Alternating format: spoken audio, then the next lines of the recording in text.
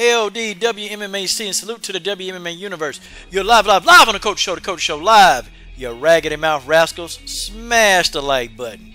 Smash the like button right now. Man, look. You know, I talked about this fight earlier, but, you know, I didn't give it just due. You know, I was riding around in my car and I was just talking about it, but man. Hot dog. You know, I legit thought this fight was going to be Felicia Spencer's. And you know what? I thought Felicia was going to go in here and dominate this fight. Oh, hell, was I wrong. Man, I was wrong. Look, man, this fight was good. This fight was good. This was a very, very, very good fight. But, you know, it was a fight between two grapplers with limited stand-up. You know, and Michael Bisping started talking about, oh, and look at the boxing of Norma Dumont. And I'm like, what? What? Michael Bisping, you square, flat top ass head looking ass dude. You boxing? Boxing? Norma Dumont had great boxing? Where the hell did we see that at? I tell you, boy, it is what it is, man. But I tell you something right now. I'm going to tell you guys something, man. The thing of it is, guys, is that, you know, the whole 145-pound division has been on a skeleton frame. It's been in the balance. It's been in the balance, and you know what? There's so much uncertainty that people don't really know just what the hell is finna happen. People don't know what's finna happen.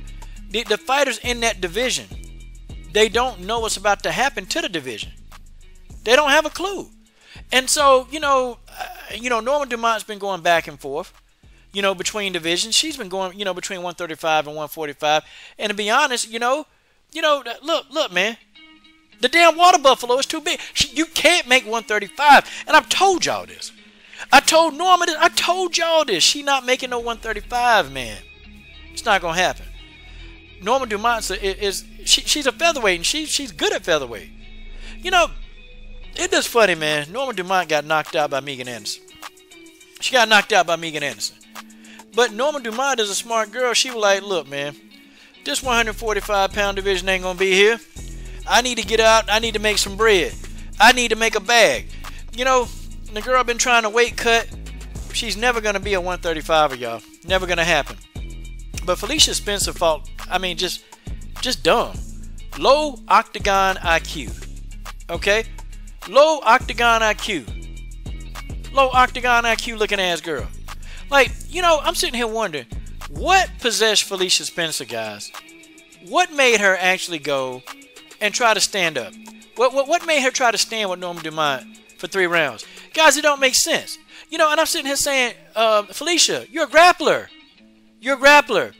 Just go ahead and make it do what it do. But no. You tried to fight and throw some taekwondo kicks. The kicks were effective. But I'm sitting here looking at, man, Felicia got to be dumber than a damn box of bricks. I'm like, I don't get it. In round 3, Felicia Spencer started to come to life. She started grinding. Felicia Spencer is a close quarters fighter. You know, why she's fighting at a range, guys, I can't understand. Felicia Spencer really thrives when she can get her hands on you. But you know, Norma Dumont, I gotta admit, Norma Dumont did a good job of, you know, stopping Felicia from getting close sometimes. Like, Norma would throw some really good knees when Felicia Spencer got close. And it's just like Felicia was deterred by them knees and them body shots. Norma was tearing that body up, man.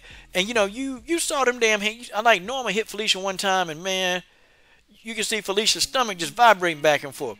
Hey, man, if you really want to back Felicia Spencer up, hey, the secret is, y'all hit Felicia in her body. Felicia a little pudgy around that body, man. She a little pudgy. And, you know, Felicia, she's never going to be a little girl. But, man, Felicia Spencer really, really, man, I think Felicia can be a little bit more tighter. She can be fitter, man. You know, now, don't get me wrong now. You know, Coach, I love thickums. The coach loves a thickum. Man, Felicia's a thickum. You know, that's just how that is. That's just how that is. But Felicia, man, I'm telling you, if she can get her body together, man, get her body, her midset, man, look, Felicia Spencer might have a damn chance, man, to really do some things. But guys, I think the 145-pound division, I think it's over. I think this 145, I think it's done. And I hate to say it, but the only one that can save the featherweight division is Kayla Hype Job Harrison. Because you know, if they bring Hype Job Harrison in here, They're going to leave Norma Dumont. They're going to leave Spencer. They're going to need some people for Hype Job to beat up on. That's what they going to do. Hype Job going to come in here, and they're going to put a Hype Job in here and let Hype Job beat up on some of these people. That's just what's going to happen. They'll put Hype Job in there with Zerafern Santos, let Hype Job whoop Zerafern's ass, and then they'll say the Hype Job is the best thing in the God's hot sun. Whoo, buddy. I tell y'all. My God. Oh, man. It is what it is, man. It is what it is. You know, Felicia, she lost this fight, man, because she didn't do what she was supposed to be doing, man. She tried to fight a different fight. And, you know, Norma Dumont, she landed the more effective strikes. Norma Dumont was a little bit more active. She was a little bit more active, you know. But I'm going to tell you, man, no, Norma Dumont is not this great fighter. She's just not, okay? And she step up in there again. You know, she'll fight somebody else. You know, and it's crazy, man. Felicia Spencer was supposed to fight Danielle Wood, but something happened. I don't know what happened in that fight. I don't know what happened, but, man.